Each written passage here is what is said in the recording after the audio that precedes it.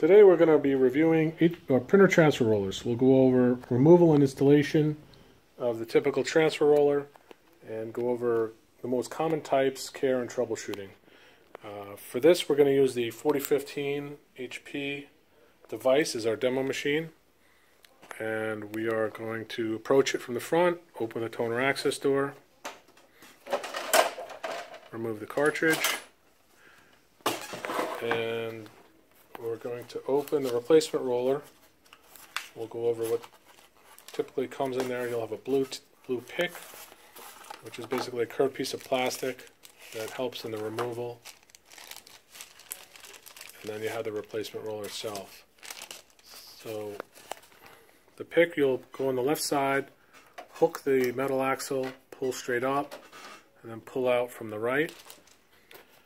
Now on the replacement roller, you want to prep it beforehand. Just pull that piece of paper so it's up, and it makes it easier to install it once it's facing the right way. And you'll pull straight up, and you can see it,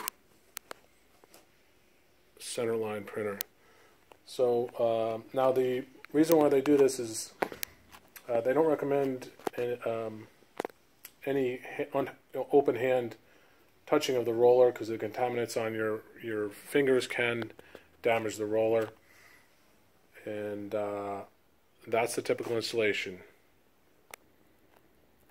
So what the transfer roller does is it sits in the printer and is responsible for attracting toner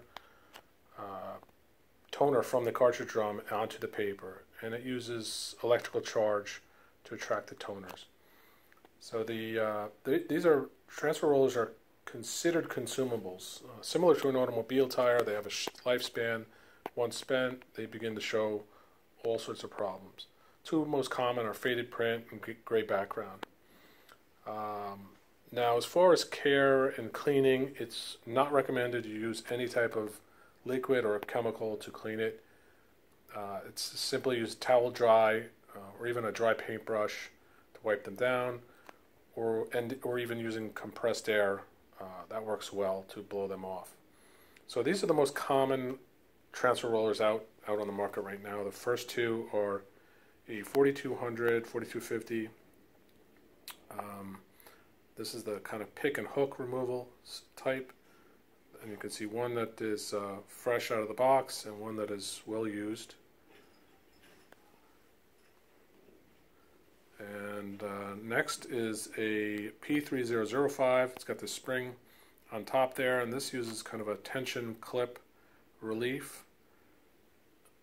This has a nice amount of wear on it, and similar tension relief on the back end there.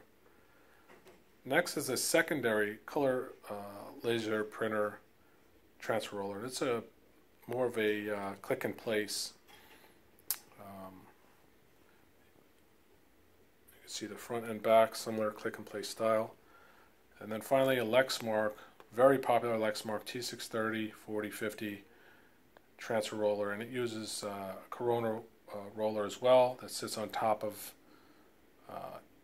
the transfer roller once the cover is closed. And all these rollers are available at Metrofuser at metrofuser.com.